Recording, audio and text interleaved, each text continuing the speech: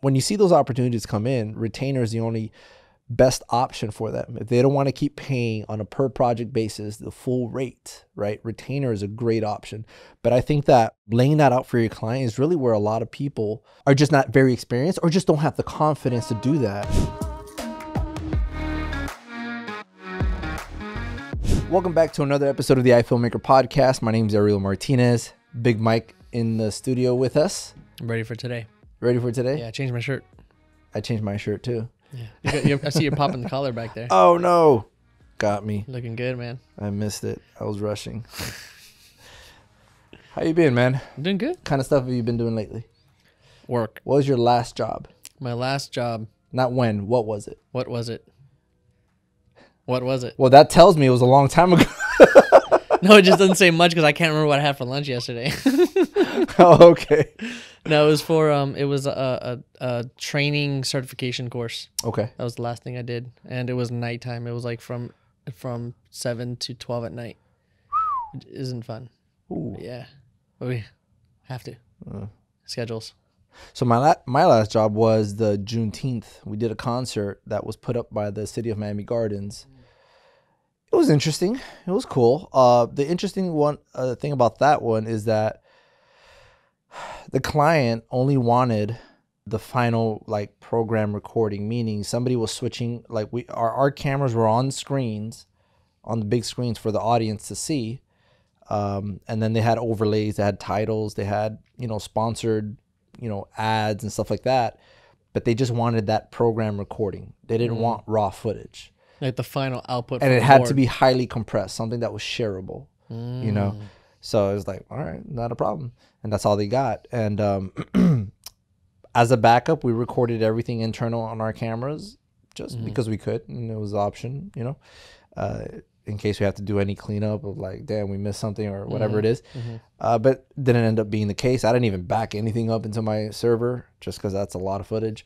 They got the program file. I recorded the output to my Adamus and they got that file and they're super happy with it. Nice. But that was our So there concert. wasn't any like rampage like last time you did a concert? Oh my God, no, there was no rampage there. Everybody was very respectful. It was a Juneteenth concert. So it was very, I don't want to say spiritual. It was very heartfelt. Yeah. It was very heartfelt concert. They had poets out there because nice. Juneteenth is a very special day. So for the Black community, it's a big thing. It's a very big thing. It should be. So it was like soulful. It was very soulful. There you go. That's what I was looking for. So it was very soulful. And it's unfortunate though, because it was funny because a lot of people at the beginning, it was a lot of poets and a lot of like, just, I guess they put it this, they saved the best for last, right? But the first, the first presenters, apparently to the audience was boring. This was a free event that was put together by the city of Miami Gardens. By halfway through the concert, half the people are already left, which sucks. Ouch. Because the last couple performances were really, really good. Like I enjoyed it. I was like, wow, these guys have They skill. didn't have a bunch of new people come in during that time? No. Oh, wow. No. And this was the first annual Juneteenth concert that the city puts together. Okay. So they had a lot of Congress people come, a lot of like people that approve this, mayor. Yeah. The mayor was there and all that. But it's unfortunate that, I guess they're learning. They're still learning. And but yeah, it was unfortunate there were like maybe 60, 70 people there by the last two events, the last two presentations, which were awesome. Which is really awesome. So I'm sure they'll learn from that. But it sounds like a cool project. Yeah, it was a cool project, which we can get into a whole another thing on how like, we set up for that we have to run like a 300-foot SDI cable and all that. And I could get into a whole nother episode. But today I want to talk about getting clients on retainer. Right. Ooh, retainer. This is a very juicy subject, I think, for a lot of people. Income for an insecure income world. So many times we talk about how, the differences between freelancers and sort of people that work 9 to 5s. This is like a happy medium, right? It's ideal where you have that security of knowing where your paycheck is coming from, but at the same time, you have a lot of flexibility that you can miss work if you need to, et cetera, et cetera. Yes. So this is like the ideal scenario for most of us, But you know, people have different perspectives in terms of like how they want to proceed with this. And some people are just like, we'll take anything, right? Even if it means that they're slaves now to the company in which they're signing up with. And I think we could talk about both. Have you ever had a client on retainer? And if so, what? I'm really excited about this topic because I actually want to learn from you. But Okay. I've currently have about $5,000 a month in retainers right now total. That's good. In 2 projects, great, That's pretty good. But it's not they're not long-term contracts. Okay. And one of them's short, and so I don't know what will happen after that and all that Sure. kind of stuff. So that's for me, like that's man, if that could be always, that'd be great. Before you continue, when did these start? So the $3,000 started about 3 months ago. Okay, so it's fairly recent. And then the other 2 about 8 months ago. Okay. And that one is long So lasting. both of them are within the year. Yeah. So you Oh, yeah, haven't definitely. always been relying on this. No. Okay, no. cool. So it's nice to have. But they both have come to me. So I'm excited to hear how you have gotten that yourself. Yeah. But yeah, they both came to me. They don't require much time. Sure. So I like that. And I'm not in for the whole grab whatever you want, whatever you can, and then sacrifice where I'm not available to do my real work, which is freelancing per job. But I mean, it it's goes nice because it starts to feel more and more like a full-time job. It does. It starts to feel more like. So one of 9 to them, 5. if it were to continue past the time frame that it's already set for, I can already start to feel the buildup of not burden. animosity, but it's like the burden of it, the serendipity of the You know what I call that? And I mentioned this before. Routine. the routine. And in this world, we don't do good with routines. If you have to do the same thing over and over and over again, it starts to it takes away the creative aspect of it, Lord. You know what you're doing. Yeah, you're already it does. you're expected, and it's like there's no excitement anymore. It's like a conveyor belt. Yeah. And so I'm fine with it because it's a short term. But of course, the security of the income portion of it is great. It helps with the family. I have course. I have a 4-year-old, almost 4-year-old wife, and house and all the good stuff. Right. So it's nice to have that. But yes, it's one of them is starting to feel like when I come in, it's like, all right, Yeah. But it's a blessing at the same time. 100%. Yeah. Yeah. How about yourself? Yeah, it's always a blessing to do that. And so when you say they came to you, what do you mean by that? I was approached asking if I could, if I'd be willing to take this on. Sure. So of course some of the questions were, okay, what's it going to require? I'm not a big money guy first. Sure. I kind of want to know what the client. Explain that. So I'm not all about, okay, then my time is it's worth this much and this is what you get. But I kind of want to know, what do you need as a client? Sure. How can I help fulfill that? How Sure. can I help you be happy at the end of the day? And then this is what it would cost or what I'm willing to do it for or Okay. my team. It's not, sometimes I have things that come in that are not me, that are my team. And so, Sure. so yeah, that I guess like that's what I mean by like not money first. Oh, this is my time. I'm not big headed in that way. Yeah. I want to know how it can help the client. So Right. then I evaluate that. I may not be the guy for you, So for example, if it was going to cost me a ton of time and the pay is not that great, I'm probably just not the guy for you. Let me see if I can help you find someone. That's kind of how I deal with that. And I've done that before. But yeah, no, so it's a blessing and I'm happy to have it right now. But if you don't do it correctly, and that's air quotes correctly because it's very relative what correct is. Yeah. You could find yourself in a pickle. Signing with a company and sort of regretting it later. So I had with the one that's shorter, pays a little bit more. I was blessed that they actually came in saying, "Listen, we're gonna ask of you to be flexible with us in our schedules to do this to get this job done, but we'll also be willing to be flexible with you." So I've had a few shoot days where we were scheduled for it, and I had something come in, and I basically say, "Hey, listen, I need to take this. This is fine. Yeah, no problem." And they'll work around it. We just got to make it up somewhere else, some other day. And so that works out really good. Yeah. But that's how I've kind of been approached for those things. And it's been a blessing that I've been approached. I would love to have a few more things that are within my time frame. Sure. Just for that security blanket. My wife really likes security. Yeah. So, most I'm sure they do. most ladies do, Yeah. and it's nice to be able to have that. Like I had mentioned in a previous podcast, my dad looks at what I do and he's like, "You're crazy to not know what you're going to be doing next month and what you're going to be earning." But it's nice to have a little bit of cushion in this very unpredictable world. Yeah. No, that's definitely true for all of us, really, to have that. If I could get all my clients on retainer, it's easy, you know. But just like anything, they don't know when they're gonna need what they need, or the importance that they put in video, right? So for one of my bigger clients, they put a lot of emphasis in doing video content. For them, it made sense to put me on retainer, right? And the way I evaluate that is, how often are we doing work, right? So how often are we doing work? What do you need? How often do you need this? And sometimes I would probably get paid less, but you have the security of a contract, right? And that they have to pay you regardless. And it's still helpful to me. So one way that I evaluate it now, not before, of how much to get paid and whatnot, is the man hours, right? And again, I get out of the mindset of I have to do this myself. So I do a lot of outsourcing, but I cannot outsource more than what they're paying me, and at the same time, I have to still make a little bit of profit. But it always makes sense. And I think business-wise, for any company to know that if you're going to need this much work, then it's better to do it on a month-to-month basis. Sometimes they don't even consider that. So it's up to you to remind them. Open that up. So when you see that opportunity comes where they're asking a lot of you, just approach them and, hey, have you ever thought about, just putting me on retainer? And the first thing I always say is, it'll save you a lot of money, because you're paying me now $2,500 every time I have to do a video. This one video for you is maybe a 20-30 second video, but you're paying me money to do this. Why not just pay me on a month to month?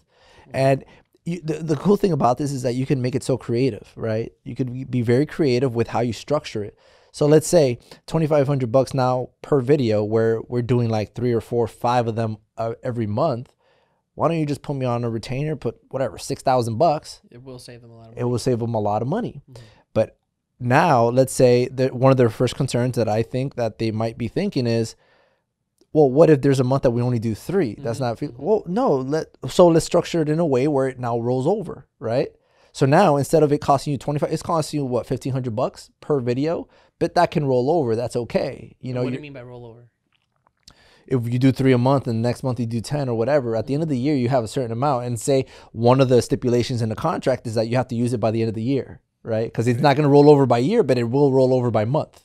You get what I'm saying? So you can get so creative with how you structure it depending on your client's needs. So again, put a dollar sign to the final product if you need to, or if it's just by production because they have in-house editors, whatever it is, you could put a dollar sign to it, and you could sort of get creative with how you structure it. This is where you could get, like, you can have fun with it too. There's so many options that you can do. If what you need is somebody to come in and handle a live stream for you because you want to get together and do a podcast for your company, so I'll come out there. The shoot should take no longer than 4 hours. If you decide 1 month or 1 week or 2 weeks that you don't want to do an episode, whatever, you still have that. If you want to do something else, or just let it roll over. If you want to do 2 in another month, but make sure all that stuff is stated in the contract and the stipulations and all that stuff. But it won't roll over at the end of the year. You have to use it by the end of the year. You get what I'm saying? Like, so you have to sort of structure this thing where now you're giving them options, giving them ideas. They could listen, saving money. Remember what we talked about in our last episode? Profit maximization is the goal of every business. So you want to make sure that they're seeing the value in what you're offering them. When you can provide that for them, then they're more likely to sort of get on board with that, right? So, and then if it doesn't make sense, it doesn't make sense. If they're, I think I was offering it was a buddy of mine, but he has a nonprofit organization. And I think what they needed was not really productions. What they needed was content, video.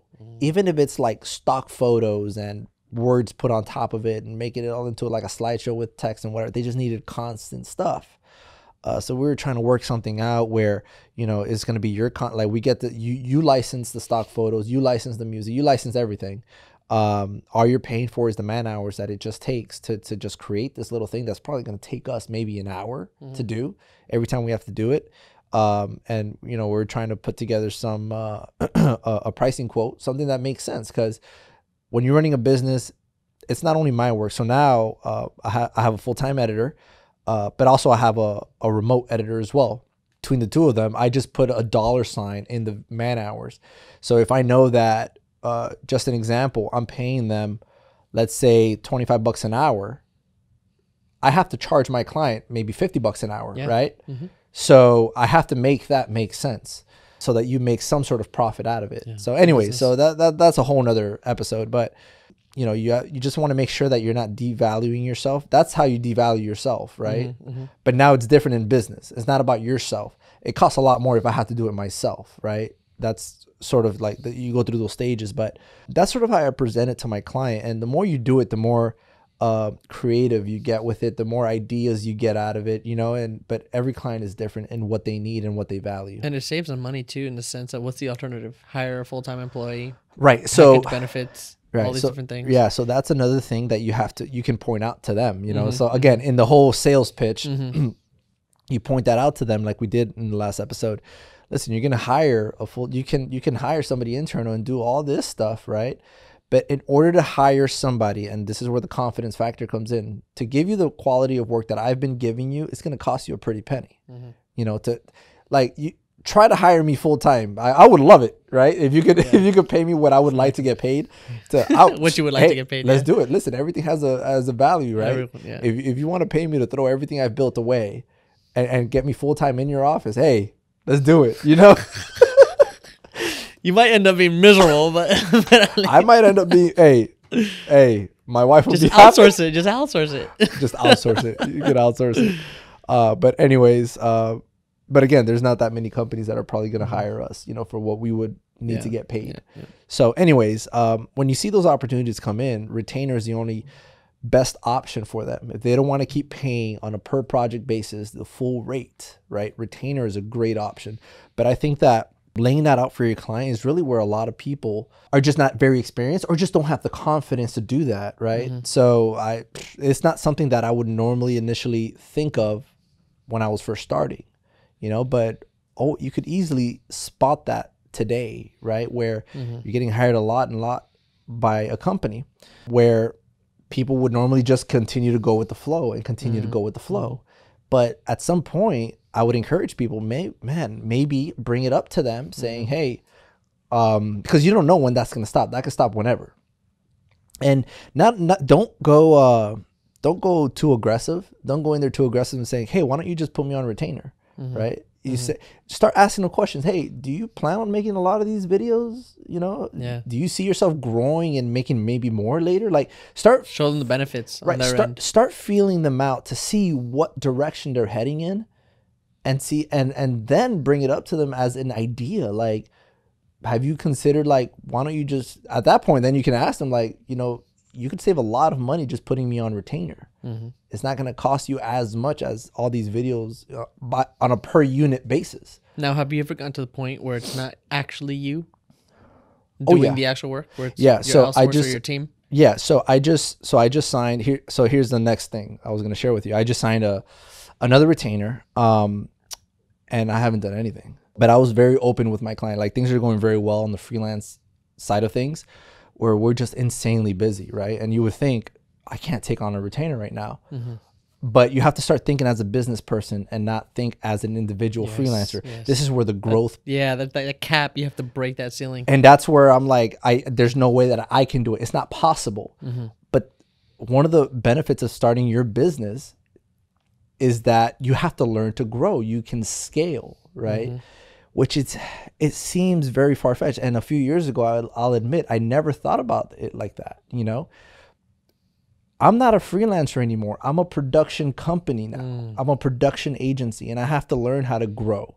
So so I took this retainer on an experimental basis, right? And I was so open with my client on this because I've been working with this client for years. I've been working for many years, and they've never offered me this sort of position before, but I've known other people that have taken that position. You know, they say they're demanding and whatnot. Like, all right, whatever it is, they're a typical client. I get it. They still wanted to work with me. I said, great, not a problem. What do you need? We need mostly editing. Just most of everything that we need is editing, but it'll come a time where they're going to need a couple of productions, right? I'm like, okay, I'm willing to, you know, throw that in there for you. Here was the deal. There was this person that I was already considering to hire full time in my studio, and I found this as an opportunity to hire them, right? So their retainer was $4,000 a month, right? And I'm like, great, now it's not a problem. 4,000. I'm not doing this work myself though. So I leveraged that 4,000 and turned it into 3,000 and offered that to my editor, right? To the other editor. And I told him, here, hey, but here's the deal. I want you to do, and this is somebody that I've been working with for a long time. They've done work for me all the time, but I'm paying them a lot of money every time on a per project basis. But you can't hire somebody full time, especially somebody that good, unless you know that work is coming in. So I made a deal with him is that he could work remote. He doesn't have to work out of the studio, but I need you to do all my editing work. Like anything I throw at him. And his situation also was that he has a full time job, but he's trying to step into the freelance world. So it kind of worked out as well. Yep. So I said, look, I got this work for you then. You're gonna handle. He's essentially my liaison for that client, and I told my client this too. I was gonna say, so they're cool with that. They're fully cool with that. Great. And I told him, look, I'm gonna bring this guy on board. I didn't tell him that I'm leveraging the money, right? So I told him, look, my guy is gonna handle all your stuff, right? And whatever, and they keep me copied in every single email, every single text, everything. I'm in it.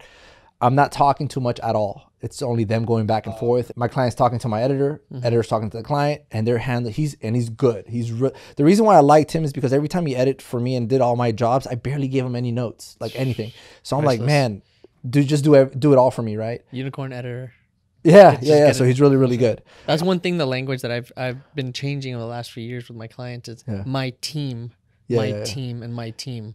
And they've gotten out of the fact that I'm a freelancer, and they go, oh, okay, we'll be dealing with him and his team. That helps. Yeah, and the way I made it even more attractive to my client, and here's sort of, again, you get creative with how you lay this out, right? And this helped also. I spoke to several pastors of mine that are also mentors, that are also business owners too. So they give me spiritual advice, they give me logical advice, business advice. They said, make sure that editor is logging all his hours, everything. Because my plan is this, and my client doesn't know this. I told my client, I only want to do this for 6 months. I don't want to go past that, because here's the thing. I don't want to get myself, like I mentioned, in a predicament where now we're biting off more than we can chew, and they're getting all this work done, and we're not getting properly compensated for it, right? So even though he's on a retainer, he's on salary, he's going to see the value of that pretty soon, where if we dry him out, he's not going to want to work with me again or that client again, or I'm not going to work, whatever it is. So I don't want to overwhelm him. And I'm constantly making sure that he's not being overwhelmed. To reevaluate after 6 months? I told my client we will reevaluate after 6 months. I only want this to be 6 month period. So that I can see how this is going to go. Again, experimental for me. So I'm not doing any other work. It goes both ways, because it's great for them as well, because they can reevaluate on their end. And they loved it. They agreed on it. No problem. Not a problem. My plan, though, is like I'm having him log all his hours, everything they ask him to do. Oh, and by the way, that's not only them. That's my work, too. So when he's not busy with them, he could do my work as well. So I'm getting more, because otherwise it doesn't make sense for me to just profit $1,000 just for, I should be making more than that. Because when he can't do something, I'm going to have to step in and sort of do something myself just to sort of pick up the slack. But it shouldn't be so overwhelming that he can't do it, essentially. What my plan is to log your hours. At the end of the 6 months, I want to know at how many hours, how many dollars an hour are we getting for the work that they're demanding. Because I'm going to tell them we might have to bump this up later, But I didn't, obviously we'll see how the 6 months goes. I want to be able to justify what I'm going to ask for afterwards, so that they can see it. So my plan is to go to them at the end of the 6 months and say, listen, we've been doing all this work for this much dollars an hour. To make this even remotely sustainable for us, we're going to have to bump this up to this much an hour, which is going to result in $6,000-$7,000 a month, according to the work that you're giving us, right? And that's only to maintain what you're asking of us. You're not allowed to continue to overwhelm, to give us much more work, because that changes the whole algorithm, right? So it's great, because it's all based off of current history. Exactly. It's all based on what you're asking, which I don't expect them to need to have to bump anything up. But if they feel that they need to ask for more work, that's a different story. That's not going to fly. But, to maintain this rhythm, we're going to have to be getting paid this much a month. I like the 6 month contract idea. Exactly. Now, when you had mentioned earlier contract, so when it comes to actual signing paperwork, where do you go for legal documents? So I honestly, I sort of write it myself, and my senior pastor at my church is actually a lawyer. So I just have him review it. But honestly, I don't make anything like crazy, it's usually 2 pages at most. It should be black and white type of deal. There's different sections, and you write a bunch of, a short paragraph of what this means and what we're going to deliver for them. So for example, if we're going to be providing post-production work, right now we don't have a limit as to how much they can ask from us, right? Because again, we don't know. But my plan is, after the 6 months, we'll provide a certain amount of hours of post-production work. Maybe every other hour after that, on a per month basis, we'll leave it at $30 an hour, whatever it is. After the whatever it is, 100-hour mark on any month, any hour after that is $30 an hour. You know what I mean? Like, you could get creative. You can get creative with but make it clear cut, make it black and white. There's no reason for that contract to be 10 pages long, at least, not for me. For what I'm doing, it's very clear cut. Everything's included, from syncing audio to finding music to color correcting, color grade, all that stuff is included in post-production. So I just make it very simple. And you know what, for the most part, I've never had any issues, and nice.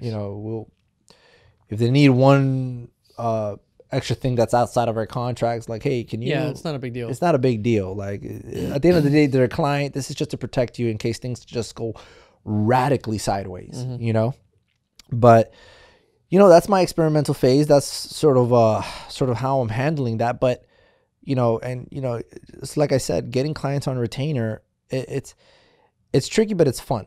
Like, get creative with it. Know your value and have confidence in what you're offering your clients. There's a reason why they have. If they're considering putting you on retainer, or if you're considering asking them to put you on retainer, it's because you've been doing a lot of work for them, right? And if you take my advice and do it after you've done a lot of work and seeing what they're, then again, you've done a lot of work for them. So take that approach and, bringing that up to them. I've had clients ask me for, send me a proposal. Send the proposal, see, like, I'm willing to do all these videos that you've been asking me to do, and throw in some stuff in there that just kind of sweetens up the deal. Things like, so what I do is, I already pay for licenses, music licensing and stock footage licensing. I already pay for that. So throw that in there. Free music licenses. Which is a big deal. That's expensive. Expensive. Is a big deal. One of the ones I did was I offered them free headshots. There you go. Oh, that's another thing. Yeah. Throw in, if you do photography, whatever, I'll go in and do headshots for your whole company. Take pictures whenever you need, like things like that. Sweeten up the deal. It doesn't cost you much. It doesn't cost you any of anything, but the more line items you can include in that But I love the idea of the music, because if you're serious, you're going to pay for that anyway. You're going to be paying for that anyway. So yeah, you have a subscription with it. You're paying for the subscription. You're paying for the stock photos, the stock music. I have 2 that I use. And it's 3 actually. And it's all included. So throw things in there to sweeten up that deal, show them that they're getting a big value for their money, and show them how they're going to save money. Every company, again, profit maximization, they want to save as much money as possible. So anything like that always sounds intriguing to them. But if you don't sell them on that, you have to be able to sort of show them the value. They don't care about how good your work is. They care about the value and how much it makes them. The bottom line. That's the bottom line at the end of the day. So they see the value in video in general. So you want to show them the value on how to obtain that video that they've been getting at a cheaper price, right? So there's value. And at the end of the day, you get security for your wife. And for my dad to be proud. And for your dad to be proud. So you get the both best of both worlds, security and freedom. I love the thought of leveraging though as well. That's great. Yeah, leverage that stuff. Like, don't, get out of the mindset of, I got to do this. I got to do this. Everything. This money's for me. No, it's okay. Use money to build and scale your business.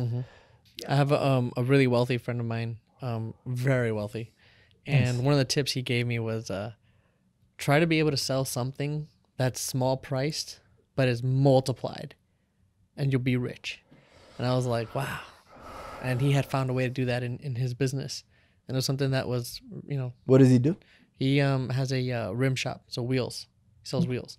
And he found a way to do something that I was like, oh, that's pretty creative. Are you sure you want to get into the headache of that? He goes, when this many people are paying this much, yeah, it's worth it. I was like, and it took him to another level of income. Thought that was really cool. Say that part again with this many people. Because no, people are only hearing us, not seeing us. Oh. You said this many people are paying this much. I forget. I see cameras everywhere. Yeah. So, when a lot of people are paying a small price, at the end of the day, that to you who's receiving that for the trade of service is a large number. Yeah. So if you get 5,000 people monthly paying $10, hello, Yeah. And so that's what he was able to find that opportunity in his shop, was to do something that does that. And I was like, man, that's great. And he was telling me, man, that's the secret to success, is just find a way to sell something that you can multiply in affordable numbers. Sure. That obviously doesn't cost you too much time and stuff like that. But I thought that was great, and that reminds me of this leverage. Yeah. It just gets tricky when it's creative work, right? Mm-hmm. When you have to keep a certain standard of quality, and all that goes into that. So you have to find people that you can. But if you can build a team like yourself, imagine you had 10 of those kind of clients and 10 trustworthy editors. Well, that can again, dedicate to so those again, projects. it's this is an experimental phase, but my idea is to grow in that same manner. So I want to be able to offer this to other clients and whatnot. So, we can sort of continue to scale that way. But it's great. Yeah, and I don't have everything figured out. I'm just learning all this stuff. So this is sort of how I'm seeing the dice roll, and that's sort of what I'm going through. But again, I'm going through this with mentors and getting advice from people that have been there before. So that's sort of how I'm sort of approaching this whole thing. It's great. Good episode. I got some stuff out of it. All right, so thank you guys for watching this episode. I think we gotta wrap this one up. Again, you can find all of our contact down below in the descriptions. Big Mike here with us. Yeah. You can reach us all on Instagram or Facebook. We'll be there. Let us know what you think about this episode. I believe over at ifilmmakerpodcast.com, there's a little microphone link that you can click on and send us a recorded message. Let us know what you think of the show. You could also write us on Instagram and Facebook. Until next time, we'll see you on the next episode of the iFilmmaker Podcast.